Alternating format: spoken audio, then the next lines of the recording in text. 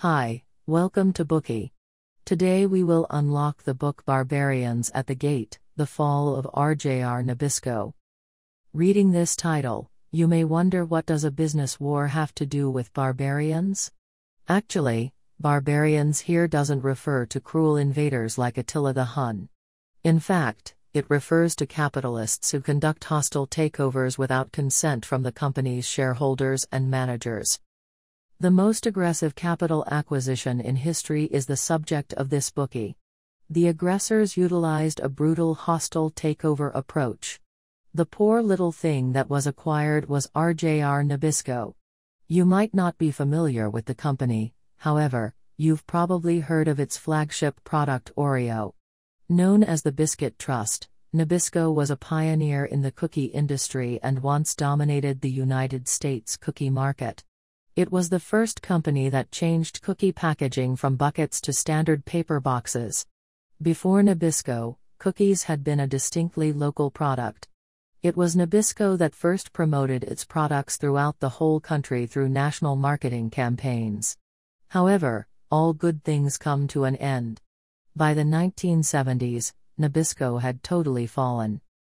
So, how did a declining cookie company become connected to the tobacco tycoon RJR and eventually merge with it?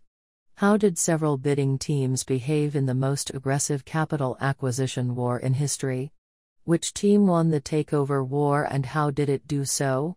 Barbarians at the Gate, The Fall of RJR Nabisco recreates the whole story of the takeover.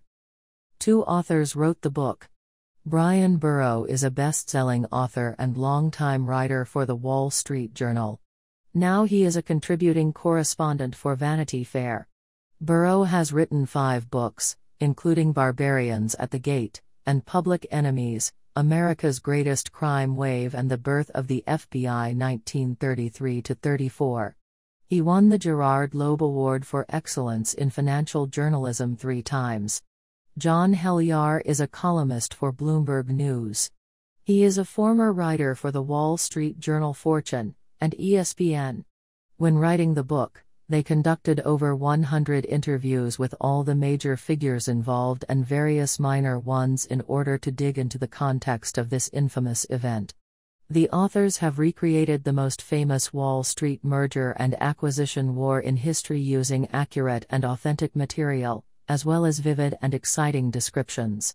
The book comprehensively explores how the board acquired and controlled the company's ownership. It is a must-read book for every corporate manager and professional interested in Wall Street. Next, we will share with you the essence of this book in the following 3 parts. First, RJR Nabisco's development and expansion. Second, why did RJR Nabisco become the target of a leveraged buyout? Third, 3 Barbarians contest. Before explaining how RJR Nabisco became the target of Wall Street barbarians, let's first take a brief look at its development and expansion. We all know that a company's development often suffers from bumps in the road.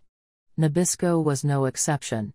After the founder Adolphus Green passed away, the company began to decline. Although there was a slight improvement for a while, the company was still declining in the late 1970s after a half-century of growth. The new chairman Robert Schaeberle became interested in a food company named Standard Brands to turn Nabisco around. Let's first talk about Standard Brands. Standard Brands was founded by J.P. Morgan in 1928 with the merger of several companies. For many years, the company had stuck to old patterns without any reform or innovation toward its business problems. In the 1970s, the faltering food company had a new chairman, Ross Johnson. Johnson was fearless in breaking tradition. He overhauled the company, laid off redundant employees, promoted a large number of innovative young people, and reorganized the company twice a year. However, the results were not well received. The public criticized these strategies as ineffective. Their new products did not receive a satisfactory response, and their product life cycles became shorter and shorter. The company was called the most spectacular